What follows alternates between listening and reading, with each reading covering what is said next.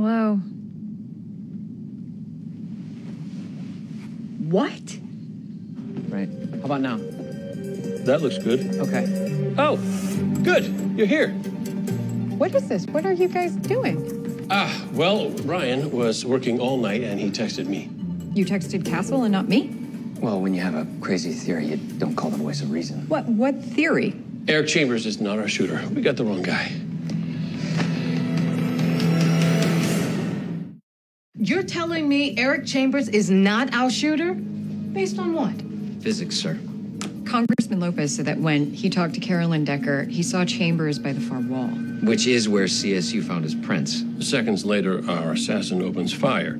3 shots. The first one strikes Lopez beneath the left clavicle. The second one grazes Carolyn Decker's shoulder, and then the third one strikes her in the upper back. That shot severs her pulmonary artery. She never has a chance. How does any of this lead you to think that Chambers is not the assassin? A Chambers' vantage point.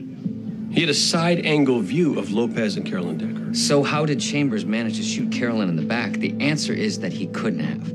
Not unless that bullet magically took a hard right turn in midair. Which means the shots were fired from the grassy knoll, metaphorically speaking. Detective Beckett, do you actually find any of this plausible? Yes, sir. Plausible enough that I'm getting ballistics to reevaluate the crime scene. Chambers had motive. He stole a press pass. He fled the shooting. How do you explain all that? I think Chambers was set up to be the fall guy. Probably by Carl Shelton. Then why isn't he vigorously protesting his innocence? Chambers distrusts authority. And he believes that we're part of a plot against him. Nonetheless, Eric Chambers remains our prime suspect unless proof comes in that he isn't.